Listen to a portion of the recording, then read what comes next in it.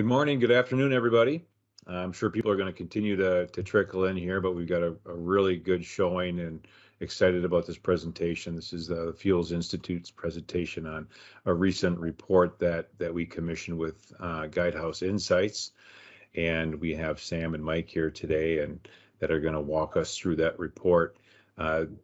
This report is a look at decarbonizing medium and heavy duty vehicles and kind of where the Fuels Institute is jumping off from and getting involved in Mr. Eichberger can share more with the content there and the purpose and mission.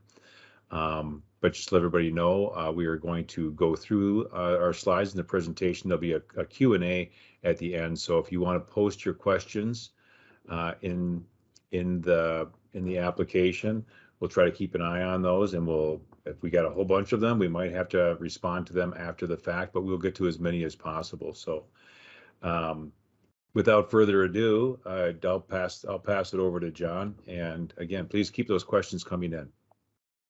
Thanks, Jeff. So welcome, everybody. Thank you for joining us on a Friday afternoon. If you're not in California, if you're in California on a Friday morning, we appreciate it. We published this paper beginning of this month, so timing has been out there about 3 to 4 weeks. And as Jeff said, we're going to walk through kind of the highlights of the study. I'm going to let Sam and Mike do most of the details on the findings, but I'm going to just kind of frame it up for you. So we decided to commission this paper for a very specific reason. We wanted to take a look at what was happening, the complexity, diversity of the medium heavy duty space. We started hearing a lot of commentary about we can take the strategies that are being successful in the light duty market and just apply it and just apply it to the medium and heavy duty market. And we knew intuitively that was not necessarily going to work. But we wanted to really better understand the medium heavy duty space. We asked Guidehouse, who we've worked with several times, they do fantastic work, to take a look at the market, break it down for us, and really help us itemize what are the vehicles within the space, what are their duty cycles, what are their energy needs, what are the use cases, and then evaluate them for how easily might we be able to deploy some decarbonization strategies. What are some of the strategies that might be viable for different sectors and different use cases? So that was the motivation behind it. And we think about why we wanted to focus on medium and heavy duty. So much of the research we've already done at the Fuels Institute and so much of the research that's being published on a regular basis is almost exclusively focused on the light duty space. And if you look at the bottom right corner there, that makes sense. In 2019, EPA attributes 762 million metric tons of CO2 emissions to the passenger car market. And you add the light duty vehicles to it, you're looking at more than 1,000 million metric tons. I'm not going to do the math there because I will get it completely wrong, but it's a lot, right? It's a gazillion. And then you take a look at the medium heavy duty, it's a fraction. That being said, it is still a significant portion. And you take a look at the breakdown, they represent 30% of on-road greenhouse gas emissions. So it is a significant chunk of our emissions profile, even though there's only 12 million light-duty vehicles compared to 260, 270 million light-duty vehicles, just 12 million medium and heavy-duty vehicles. They only represent 5% of all vehicles on the road, but 30% of the emissions. And so we knew that there was a disproportionate effect on GHG emissions from this sector, and it needs a special attention. If we want to be serious about reducing emissions, we need to look at this market not as one continuous homogeneous market, but respect the diversity and complexity that characterizes these vehicles and their use cases, and really break it down, start thinking about solutions that can be applied to each individual subsector in the most efficient and effective way. And so that was the motivation behind our decision to work with Guidehouse on moving forward with this study. And I think as Sam and Mike walk through the findings of the report, we get into the discussion afterwards, you'll see that's an extremely valuable assessment, because from here, it serves as a launching pad. And we just launched a medium heavy duty committee at the Fuels Institute to build upon this study and really figure out how we can provide more insights to the market. But with that, I'm going to turn it over to Sam and Mike, and they're going to want to walk through their methodology and the results. So, gentlemen, I'll hand it over to you.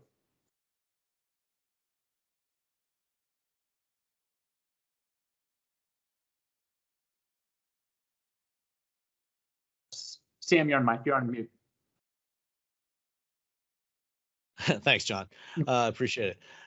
So yeah, as you mentioned, this is a very complex market. Even though it represents less than a quarter of all the vehicles on the road, there's a wide variety of different kinds of vehicles, and even amongst those vehicles, there's a lot of customization and a lot of variation of those types. So the study took a look at 17 different applications of medium and heavy duty vehicles, which comprise about 91% of all of those vehicles on the road, about 94% of the greenhouse gas emissions.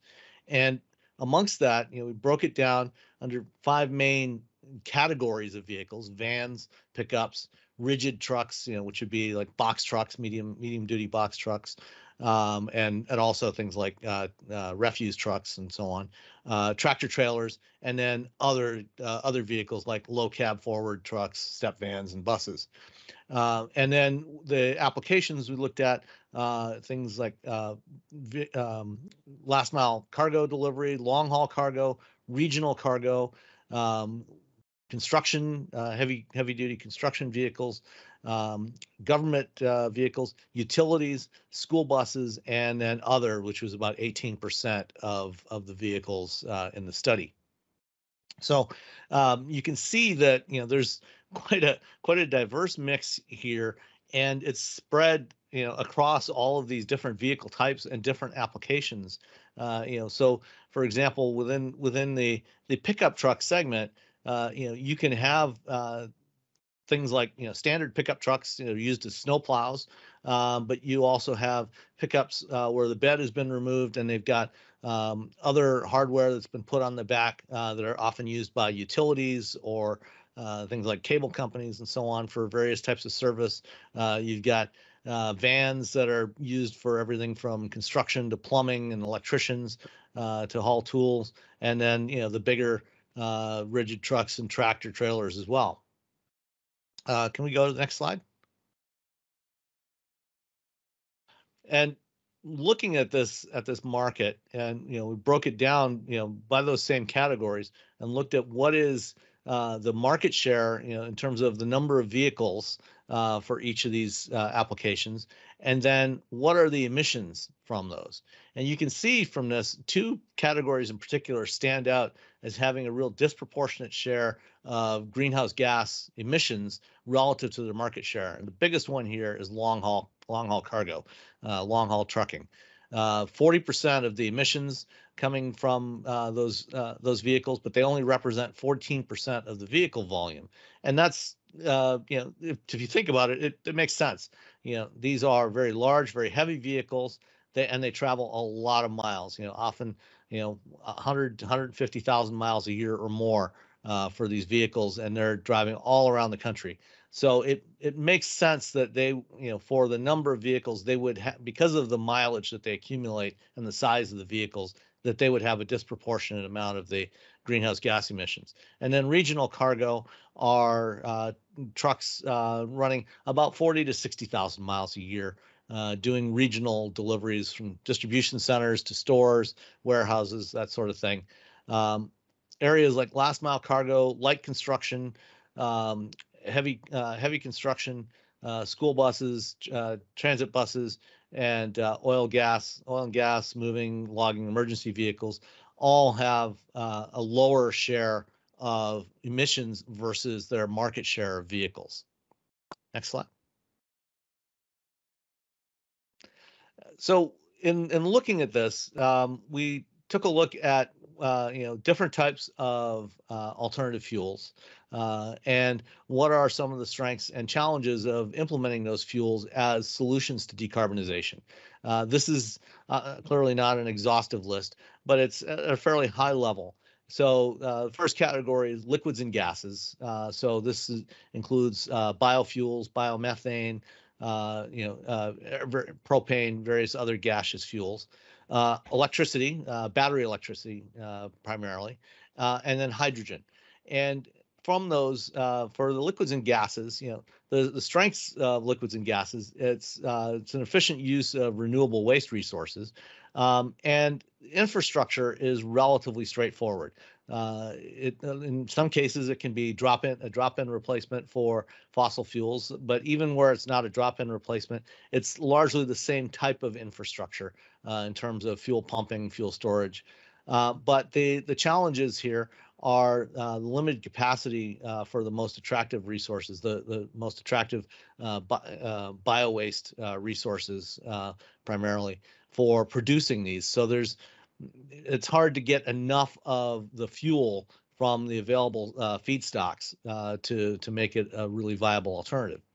Electricity is great for using renewable electricity resources, so wind, solar, hydro. There's a strong momentum in terms of R&D and development of battery technology, motors, power electronics, a lot of it being driven by the light-duty vehicle market, where there's obviously a lot more volume of vehicles and a lot of companies really pushing to go, if not all electric, very close to all electric over the next 15 years. And there's also a significant payback potential in terms of TCO because of the significantly reduced operating costs, electricity generally being far cheaper than most liquid fuel alternatives, and also reduced service and maintenance costs for the vehicles in terms of reduced oil changes and engine maintenance and so on. You also get zero local emissions and reduced noise. The challenge, of course, with batteries, just as it is with light-duty vehicles, is the energy density of the energy storage system, which is the battery. Liquid fuels, depending on the fuel you're talking about, anywhere from 60 to 100 times the volumetric energy density of electricity. And the infrastructure capacity can also be a challenge depending on the type of application and the type of fast charging you need in order to get the uptime you need from these vehicles. And then there's also it can be a significant capex in terms of the vehicles being more expensive up front and the investments that have to be made in facilities upgrades or infrastructure installations to support a fleet of vehicles, a fleet of electric vehicles. And then hydrogen, kind of in some ways falls in between here. Much better energy density and weight advantages over battery power, which makes it very suitable for long haul applications. Reduced noise compared to internal combustion, zero local emissions. But there's also the challenge of renewable hydrogen generation and distribution, which today is extremely limited, and high capex and opex. You have the same kind of challenges as with battery electric in terms of the upfront cost of the vehicles, and then the opex, because right now with the limited hydrogen production, the hydrogen still tends to be fairly expensive. Next slide, please. So from looking at all the different use cases and some of the put together this list of 5 attributes, we kind of picked the two extremes in terms of what are the best applications for decarbonization and the most challenging application. So on the positive side, we picked school busing. In terms of stakeholder sensitivity, this is going electric here is a great use case with buses because where buses are operating, the vehicles are usually owned and operated by some government agency or for some government agency. So there's a sensitivity to governmental policies, but the fleets also tend to serve vulnerable populations in the areas where there's busing, and they're also operating in areas, oftentimes in residential areas, urban, suburban areas, where things like noise and pollution are real concerns. The ownership period is also an advantage because whoever is operating the bus fleet tends to keep those buses in operation until the vehicle is retired, basically from cradle to grave. And so there's not necessarily a transition of ownership during the life of that vehicle. Fueling opportunities, because the school buses tend to return to a depot and have significant downtimes. There's usually a couple of hotspots in the morning and afternoon when they're picking up and dropping off students, and then the rest of the day the vehicles generally mostly sit idle, which means that it's easy to charge them even without having to leverage a lot of DC fast charging, which adds significantly to the cost. And there's also potential opportunities here because they're idle significant portions of the day, where as vehicle to grid integration starts to evolve over time, they could be leveraged for some interesting use cases there and some potential revenue opportunities, but that's still down the road. Operating regions, as I mentioned earlier, there's a lot of stops, a lot of stop-start, which again makes them amenable to electrification because you can take advantage of regenerative braking, and then the local air quality concerns, where buses are typically operating, populated areas where people live, you don't want a lot of diesel emissions, a lot of diesel soot and smoke, so electric is great for that. And then the energy requirements, again, school buses typically don't rack up huge amounts of miles every day. So the limited route distance and the predictability makes them very amenable for electrification and as a means for decarbonization. The flip side is long haul cargo. That's where decarbonization becomes a lot more challenging. And so on stakeholder sensitivity, tends to be kind of neutral. There's a lot of focus on long haul, but a lot of times the trucks will change ownership multiple times during the vehicle's life cycle, and so understanding the condition of things like the battery, which tends to be one of the most expensive components on here, can be a challenge. The ownership period can be an impediment because the vehicle trade-in cycle tends to be the shortest among all these applications.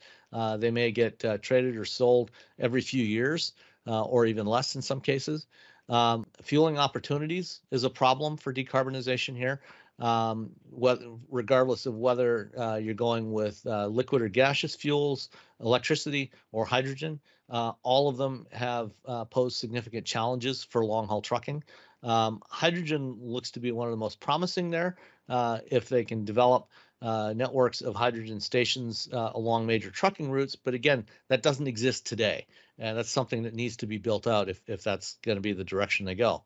Operating regions, they operate virtually everywhere, oftentimes running long distances in rural areas. So the local air quality, the issues around emissions of things like carbon monoxide, particulates, and so on are less of a concern because there tends to be few people living around where these trucks are running their long routes. And then the decarbonization is also a challenge there. And then energy requirements, because long haul trucks often provide, the drivers are often essentially living in there. You've got the hoteling functions and sleeper cabs. You've also got issues like refrigerated trucks that put significant additional energy demands on there.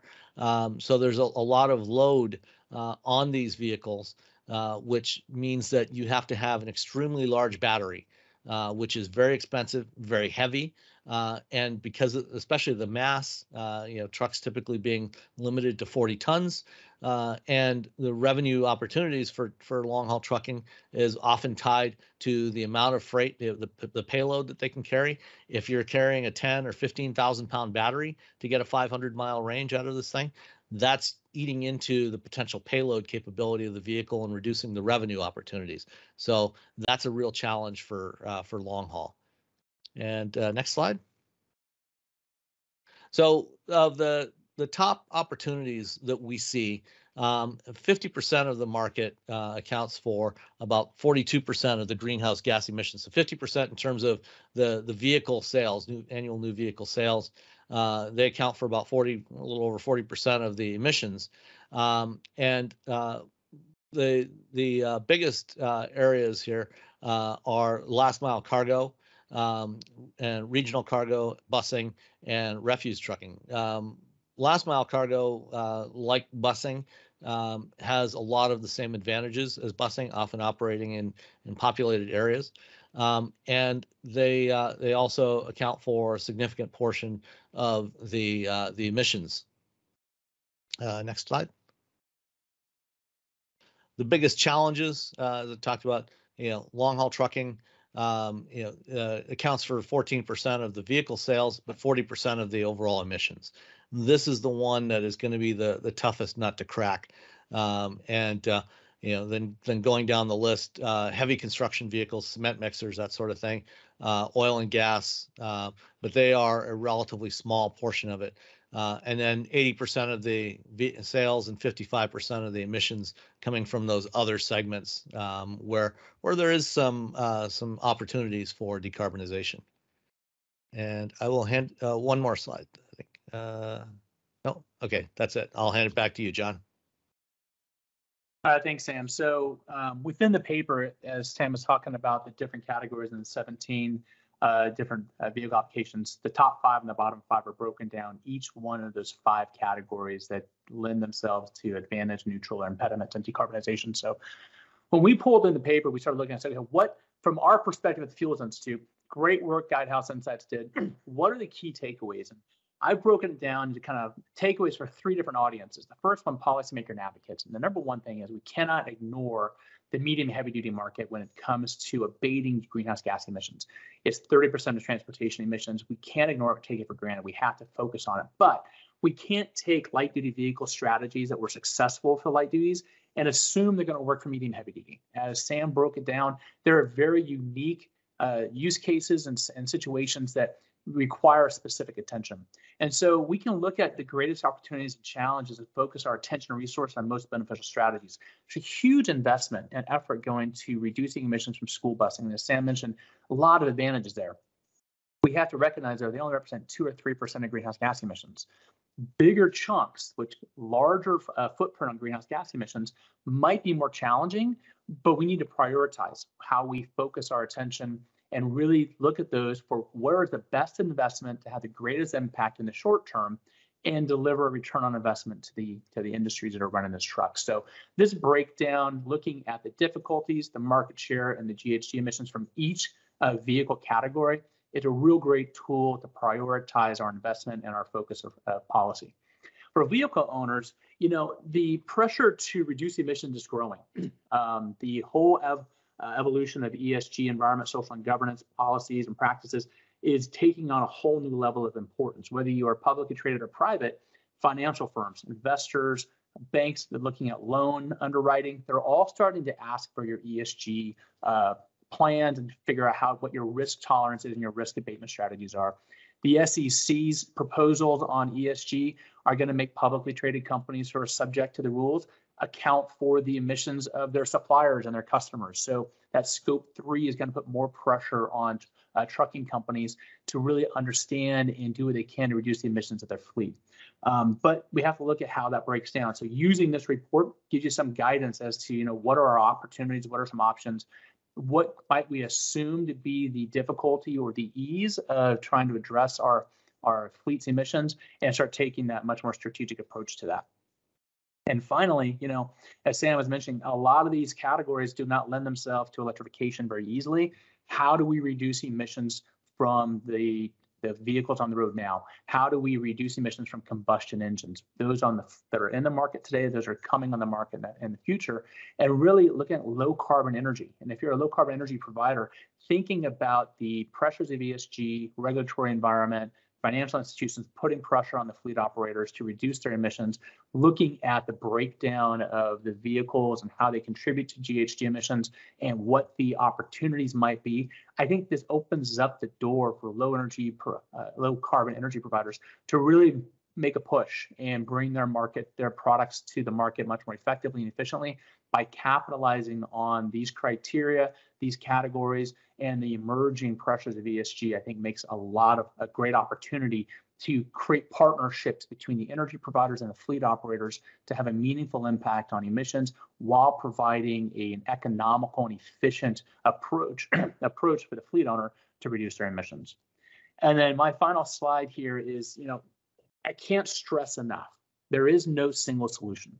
No, Sam had a slide that said no single solution. It is absolutely impossible to take one strategy and apply it to every single category of vehicle and use case within the medium and heavy duty market.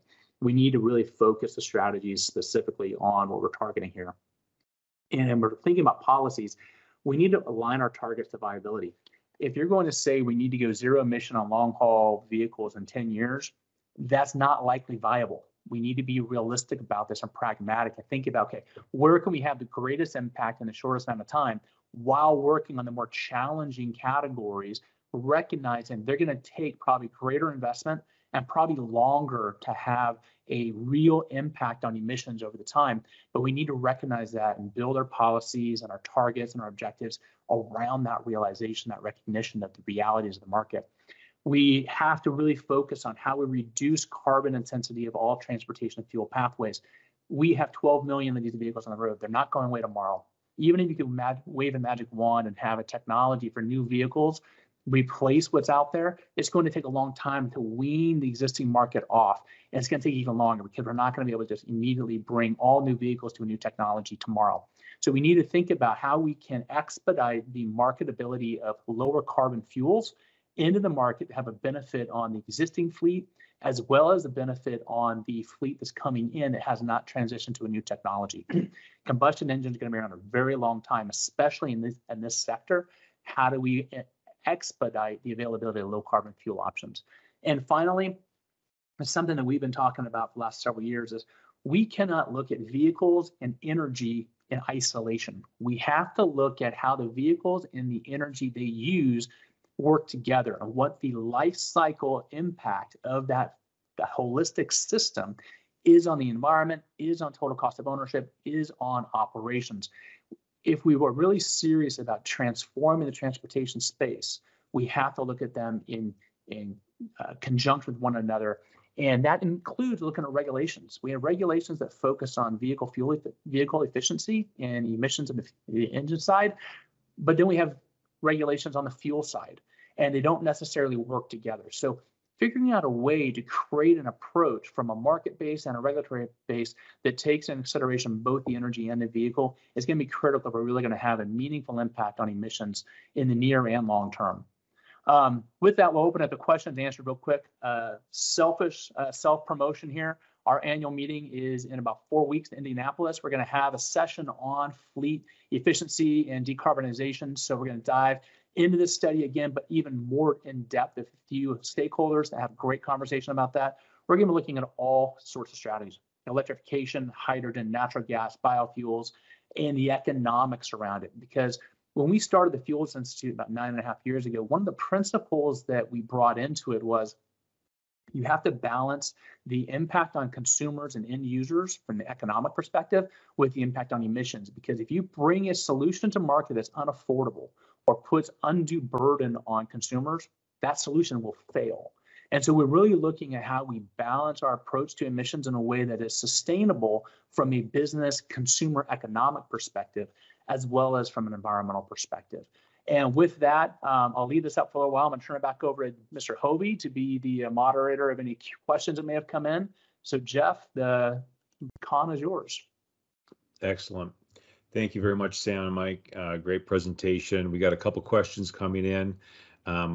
I will also add that this is a perfect. I love this report. It's a great kickoff for the Fuels Institute's new initiative and committee as we dive deeper into all of those things that John just mentioned. So if you're not currently involved in the Fuels Institute, and this is something that is on your company's or your organization's agenda, please feel free to follow up with us after this and see if you can get involved with some of these discussions. So as John said, at the end of May, we're going to be having our Fuels 2022 event. Lots of great panelists that are going to be talking on this topic. So we've got a couple questions here. The first one's from Victoria, and I'm going to try to, it's a question related to how much is ESG driving this discussion, and is there anything in ESG plans that's specific for the transportation sector? I can take a stab at that if you'd like. Right now, ESG planning is really hitting home in the supply chain. So anybody that's in the supply chain, so let's use third-party carriers because they meet the definition of these fleet owners that have medium and heavy-duty vehicles. They could be a private company, but they're hauling for a publicly traded company. That publicly traded company is going to be asking that their third-party carriers for an ESG plan or their emissions profile and other things in ESG. So that's the relationship right now. There really is no mandate, even in the proposed rules, that are directly directed at the transportation sector. But I look at it as anybody in the supply chain of goods or fuels is going to be impacted by this. And of course, it really hits home with this topic that we're touching on right now. We're talking to a lot of fleet owners and operators that are struggling with this. They're looking for the solutions that best fit their organization, and they will most certainly be on our Fuels Institute committee as we walk through this. The other Jeff, part of that question, I can just add to that real Yeah. quick. My perspective as well is you've got, after COP26, the major financial investment firms in the world that control $130 trillion of investment assets made a commitment to make ESG a top priority for their investment decisions. So that's one lever. The other one is I'm hearing from a lot of companies that their banks starting to ask for their ESG plan before they consider them for loans. So access to capital is being affected. And then the whole SEC rule is going to make your customers much more susceptible to what your operations are if you're a fleet owner. So it's a pincher move. Regulations, yeah, but man, the number of entities that are focused on ESG these days is impressive. And if you don't pay attention to it, really is going to be to your detriment. Yeah. And Yeah. just to follow up on that, a lot of major corporations have or are adopting science-based targets initiative for carbon neutrality. And in some cases, like General Motors, for example, has said they want to be carbon neutral by 2040. And to do that under the Science-Based Targets Initiative, that means, going all the way down the value chain. It's not just a matter of, planting some trees for carbon offsets. They've got to actually have a plan to reduce carbon, not only in their own operations, but as you said, Jeff, across the entire supply chain, getting the carbon emissions out of that whole chain in order to meet those targets. Yeah. Finally, Go ahead. I would just add as well that there is a sense that the president's executive order asking the federal government to do all they can to move into electrified vehicles and infrastructure as fast as they can and to come up with a plan to do so. It'll be interesting to see how that kind of flows through the value chain. There's a lot of folks that are connected to the government supply chain, both for just the vehicles they're putting on the road, and then it'll be interesting to see what their interpretation of doing all you can means for all the folks that they interact with in addition to their own fleet. So it's another driver that isn't specifically legislation, but it's definitely out there and official and is being moved on.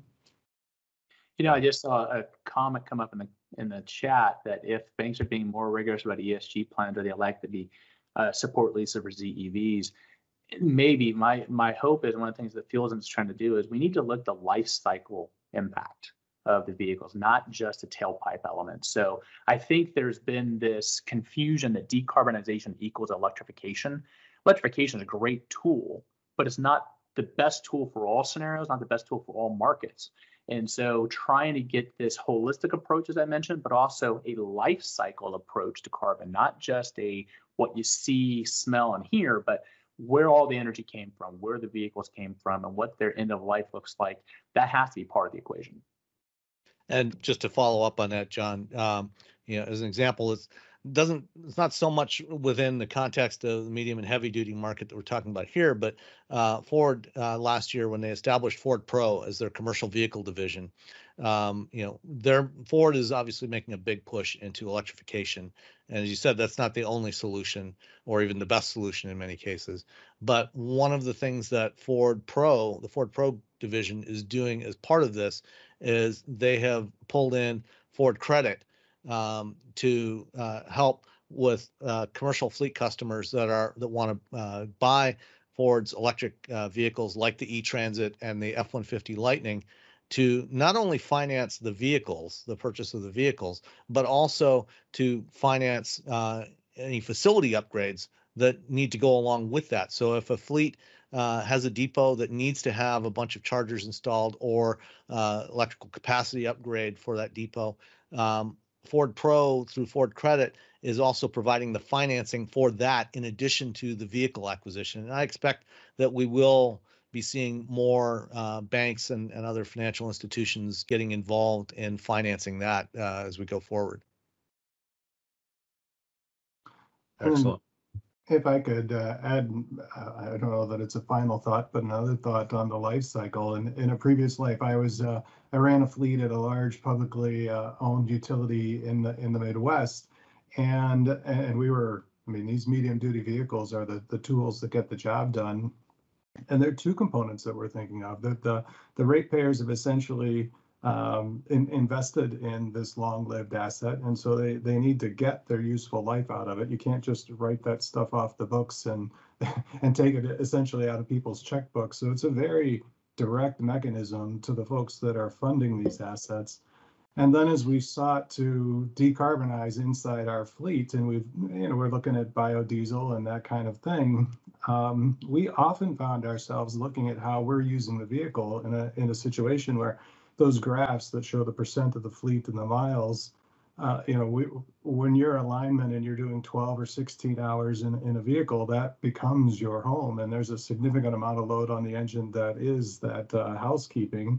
And there's a significant amount of idling. So in this application, we've got vehicles that have engine hours of 100,000 miles, and they've actually traveled 10,000 miles.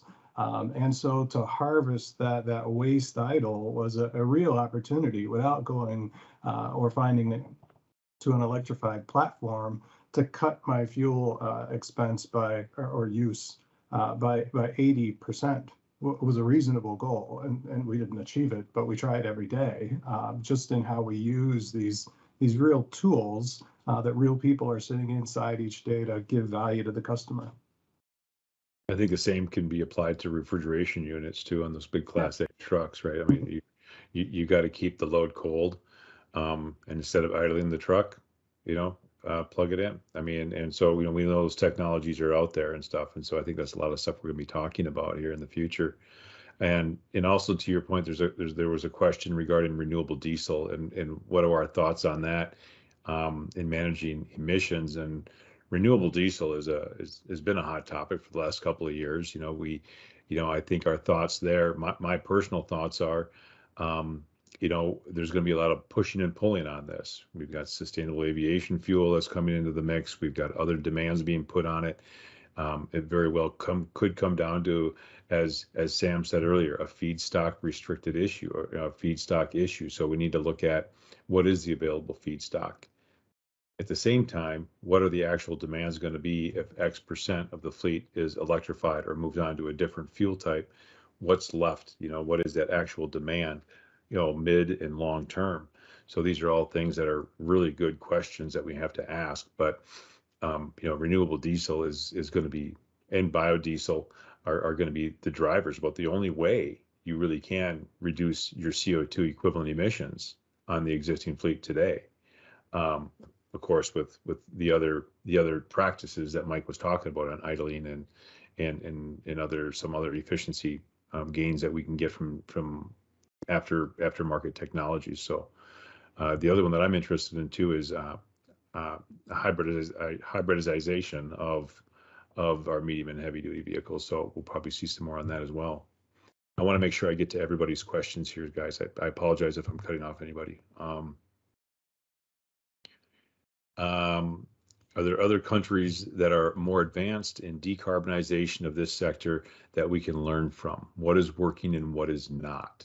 That's a very valid question, because we see the EU making strides where it feels like sometimes in the States we're a couple years behind what's going on there, but at the same time now they're running into energy demand issues.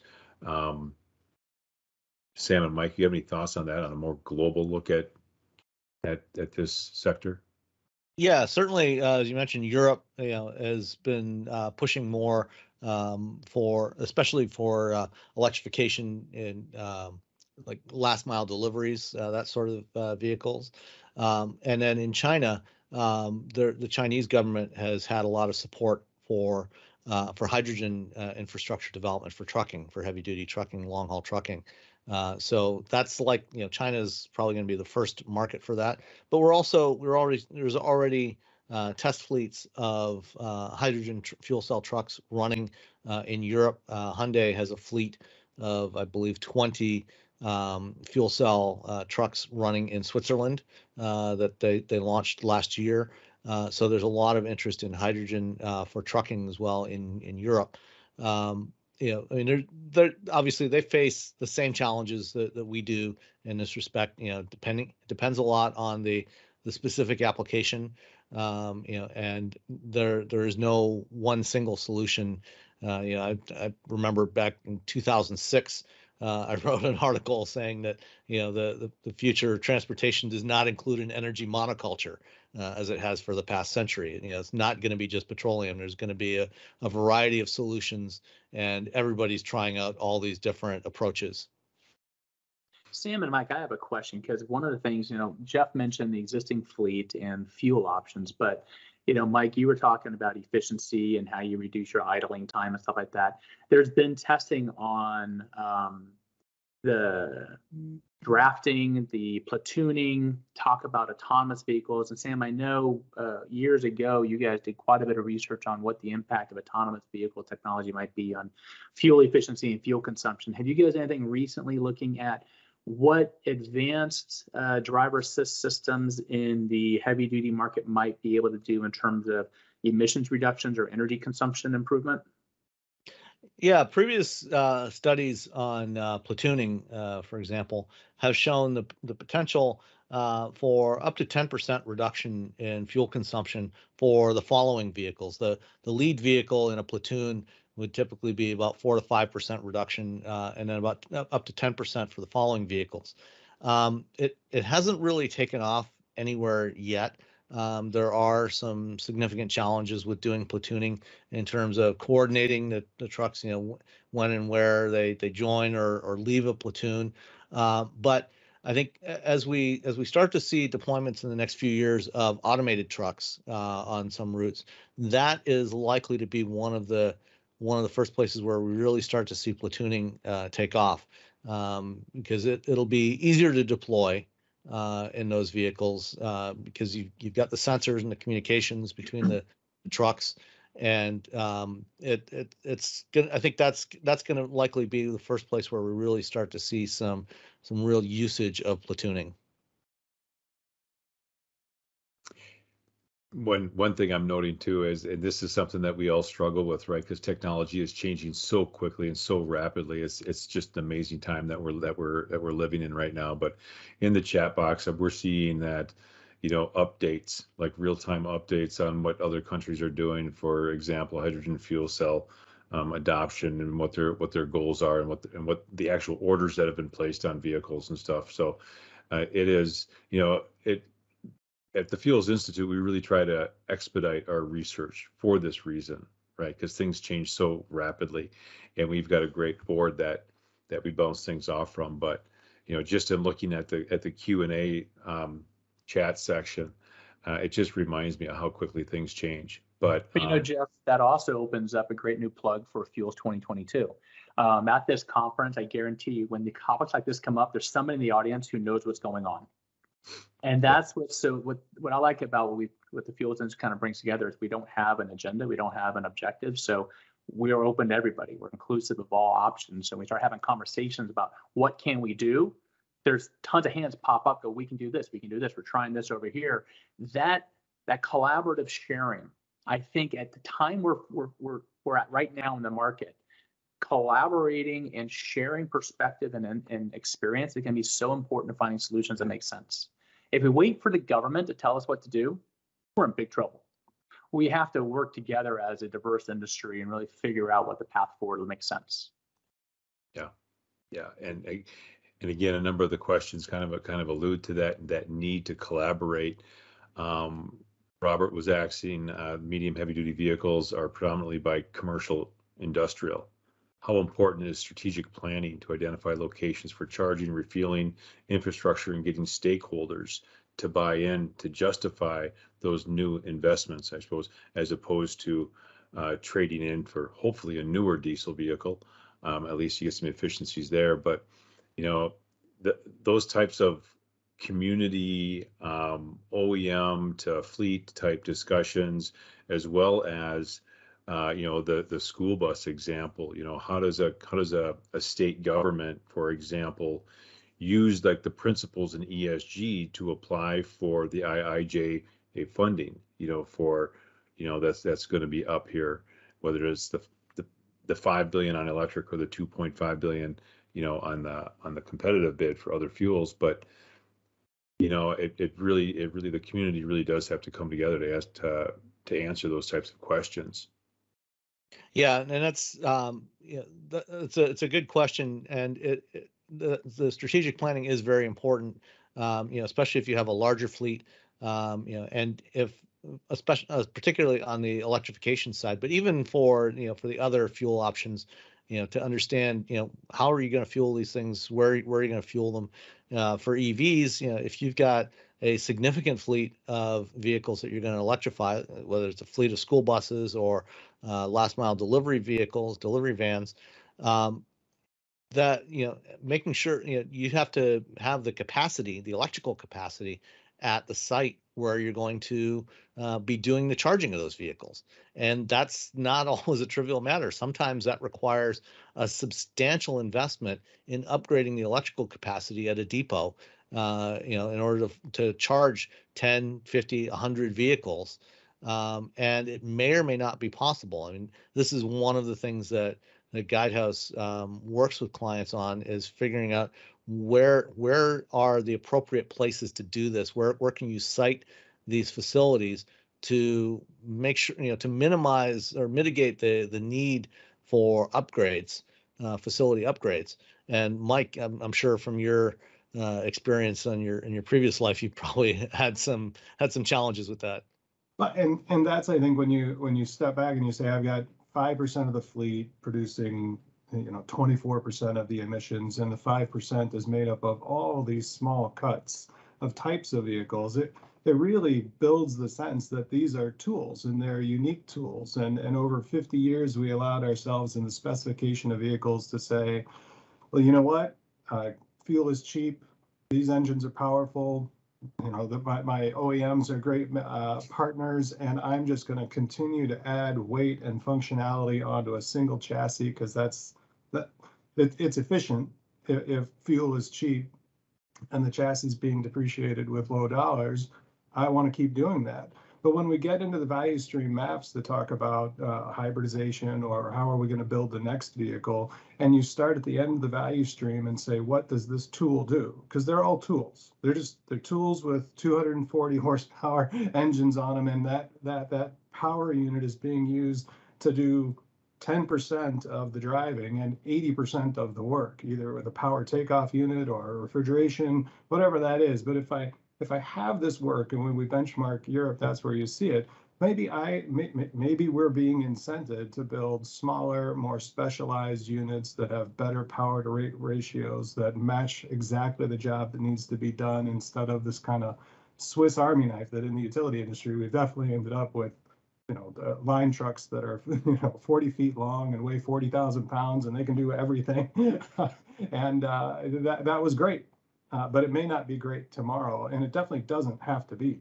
There's lots of examples where you can build a better tool, you know, with the purpose in mind, and end up back at a decarbonized powertrain that meets the need better.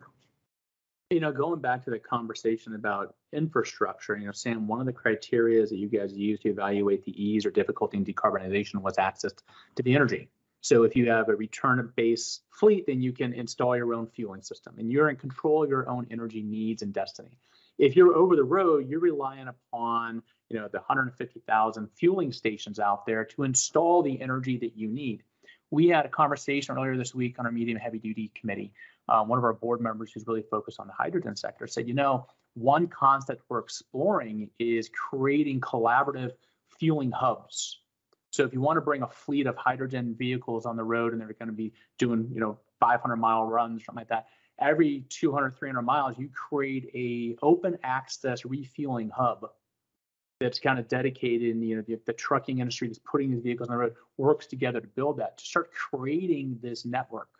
And then from there, you can branch off in your hub and spoke type scenario. But this idea of how do we foster collaboration to bring these new solutions to market in the most cost-effective way, and try to take some of that chicken and egg onus off the market, because quite frankly, I can't see a fleet buying a whole group of vehicles relying on other people to service them until the other people have already stepped up to service them.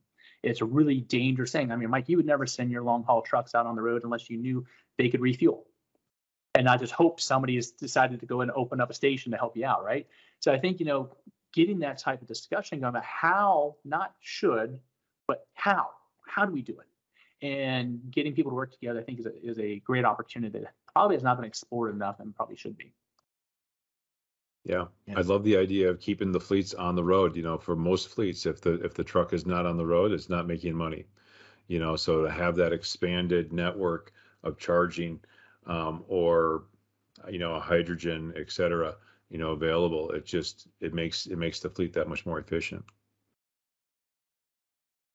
And that, I think that actually gets back to Robert Perry's question too. How do we get stakeholder buy-in to justify those investments? To John's point, it's a lot easier to make that investment if you can see it, if it's being rolled out in front of you. And yes, I can go 700 miles instead of 500. So I think that's a great point. Yeah, I mean, if a manufacturer can get enough customers to commit to buying, trucks of a certain type, then there's the opportunity to go, to the fuel providers or the energy providers and say, okay, we've got eight fleets that are going to buy 1,000 trucks, over the next several years, and they're going to be operating in this region.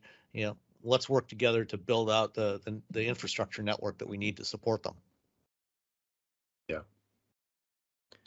David Lax has got a great question here, because I think we're all hearing the same message right now, and that is critical mineral mining for batteries. That is a real issue. One of the things that's happened over the last several decades, as we've had globalization, is we've had an increasing concentration of production of various materials and products in certain parts of the world. And, batteries are a perfect example of that. Until relatively recently, there wasn't a whole lot of demand for lithium. So lithium has primarily been sourced from South America and from Australia. It's been processed at plants in China and then shipped wherever it needs to go into batteries. That's no longer a viable, sustainable solution, because, first of all, it doesn't make sense to be shipping raw lithium from South America to China and then back to North America to put into batteries and EVs.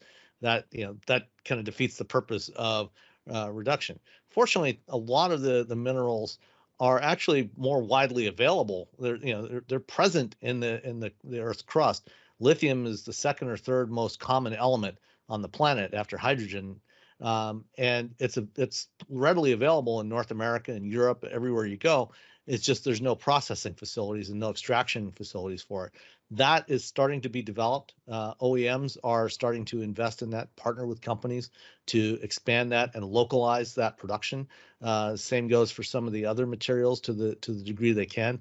The one exception is cobalt, which is almost entirely in Central Africa, but manufacturers are moving to battery chemistries that don't rely on cobalt, or using different battery chemistries, things like lithium iron phosphate for some use cases where you don't need as much range.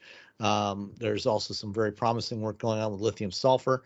So materials that are cheaper and more readily available, and essentially between the cost and environmental concerns, as well as what we've discovered of the fragility of our supply chain over the last couple of years. there's a strong move towards diversifying the sources of these materials and localizing it to as big a degree as they can. And then another key component on the battery side, longer term, is going to be recycling. Because it turns out you can extract about 95 to 98% of those materials from end-of-life batteries. And once you've extracted that and re-refined it, it actually tends to be better quality materials than the virgin materials, because each time you do that, you've taken out more of the impurities. And so there's already some significant recycling going on with Redwood Materials. They're collecting batteries, consumer electronics batteries, EV batteries, and scrap from both Tesla and Nissan or AESC battery plants in Nevada and Tennessee, and they're producing raw materials going straight back into battery production to support about 6 gigawatt hours of battery production today, even with relatively few end-of-life batteries. And by 2025, they plan to have a capacity for enough materials for 100 gigawatt hours and 500 gigawatt hours by 2030. And there's a number of other companies also pursuing this. So recycling and diversification of the materials production is going to be a key. So it's going to be a problem, or it's not going to be a problem? It's going to be a problem in the short term. It hopefully won't be as much of a problem in the long term. Got it. Okay.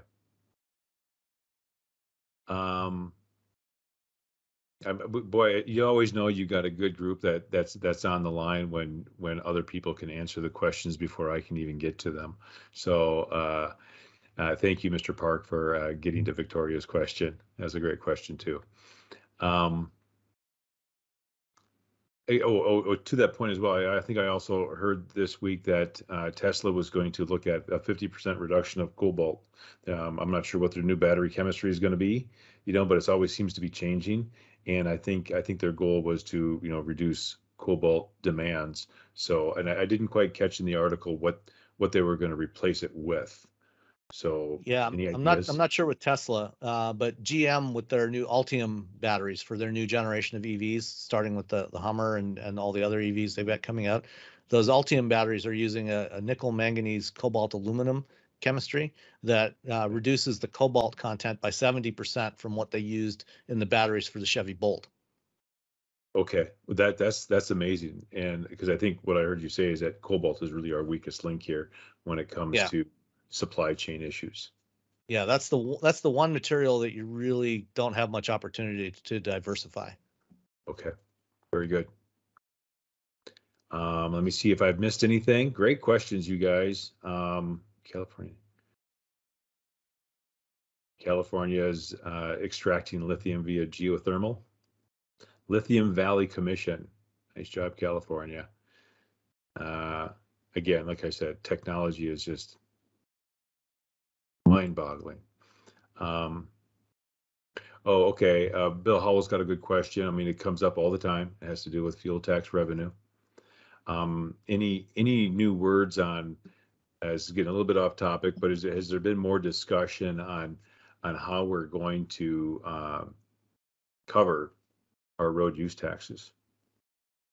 I mean, I know, of course, we talk about via VMT tax, or most states are going after a registration tax on the vehicles and things like that to make up for it. I mean, no, Jeff, I worked for Capitol Hill at the end of the 90s.